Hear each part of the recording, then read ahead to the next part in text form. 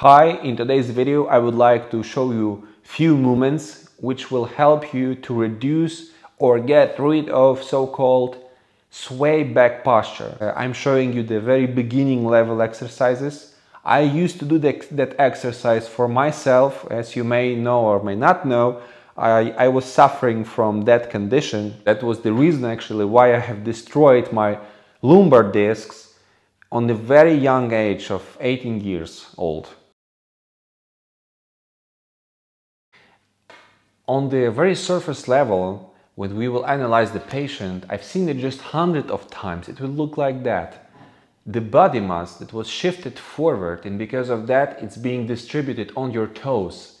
Hyperextended knees, forwardly rotated pelvis, even though it's not that obvious for people. And of course, the lower back being pushed forward.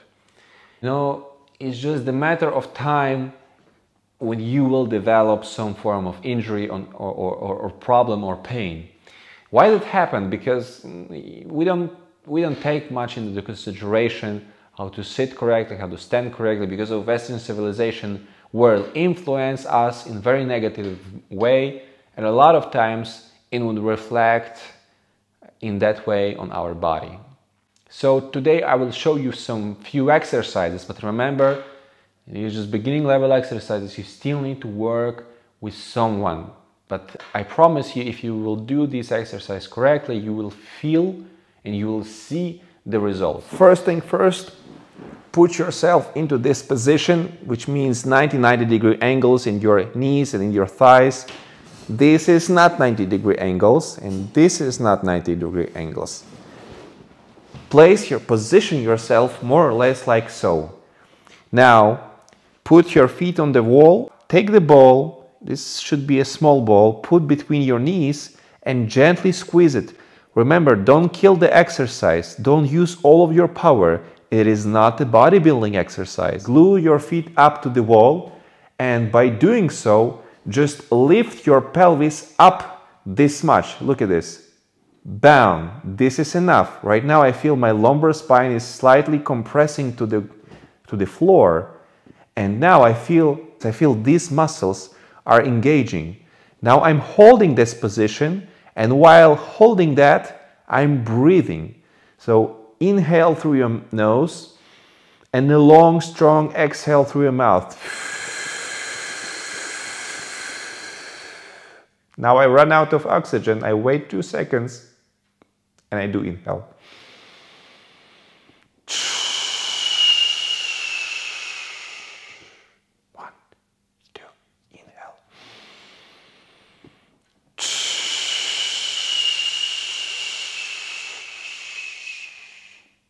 The point being is that while waiting 2 seconds, we put additional pressure into that muscles of your abdominal, which helps to move your ribs down to the floor. And this compression of your ribs and of your abdominal wall helps you to put your pelvis in more neutral position. Of course, both coupled with your legs. Now, if you have done these exercises, you can do 2-3 sets of these, and you can start to do the next movement that I am about to show you. So exercise number 2 is meant to be a little bit more difficult, and the difference is that in previous exercise we had 90-degree angle in our thigh, and now I want this angle to be more opened, and because of that I will ask you to put your feet on the wooden desk, like wooden block, like so. And please keep your both feet in very close contact with that block. Don't lift up your toes, don't lift up your heels. Like it should be completely glued to the ground. Now put your ball between your knees and just like in previous time, gently compress it. Don't squeeze it as much as you can, just gently compress it.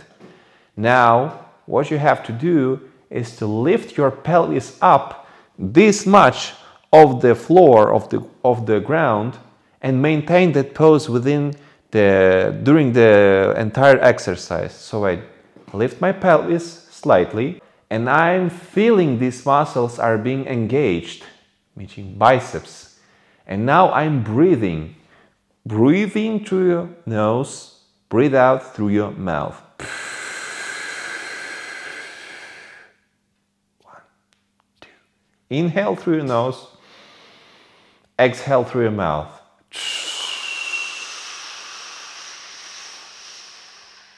I run out of oxygen, I wait 2 seconds.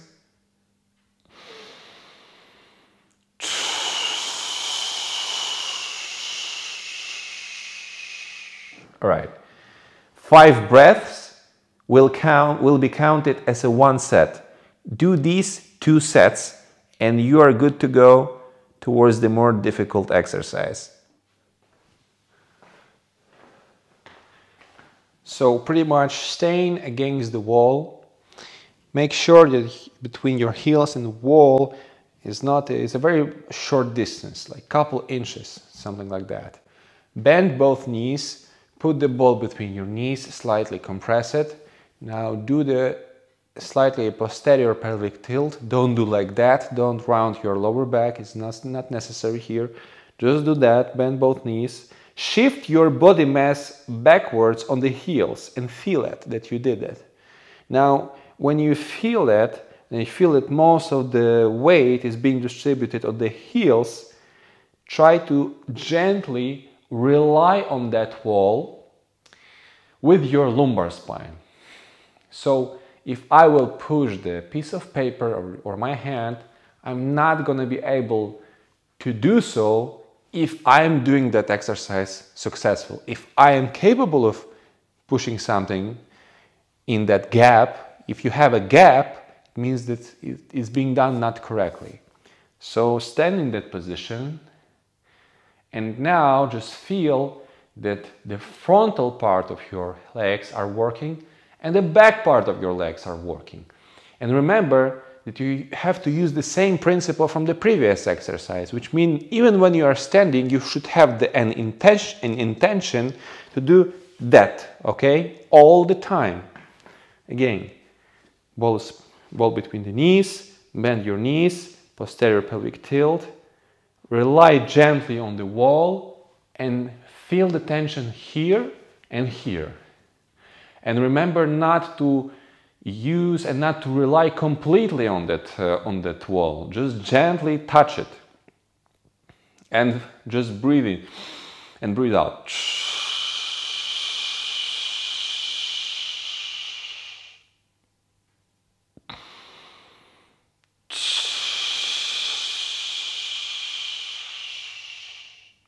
Do 5-6 breaths and repeat that 2-3 times. And remember again, I will repeat myself over again. It's very important not to rely like that, because otherwise you will not complete and fulfill the movement. So the wall gives you small assistance, nothing more. All of the load should be switched over to your legs. And of course, body mass on the heels.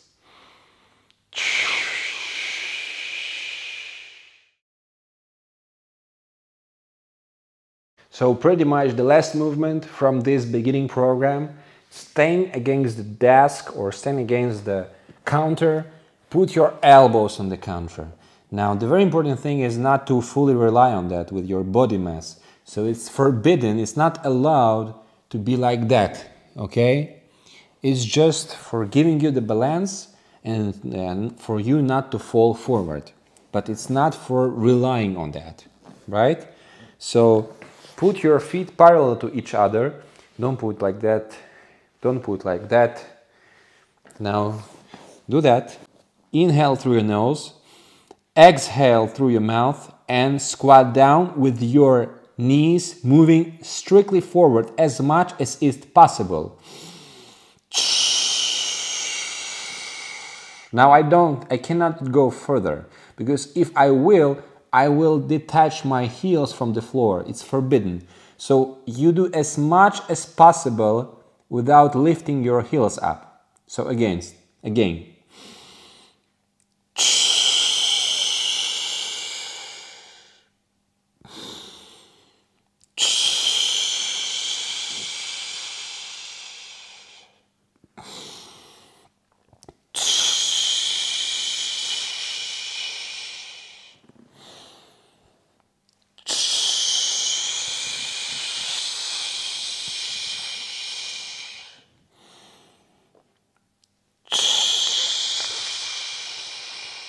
So when you squat down, hold on yourself in this position for 3 seconds, as long as you exhaling with your mouth.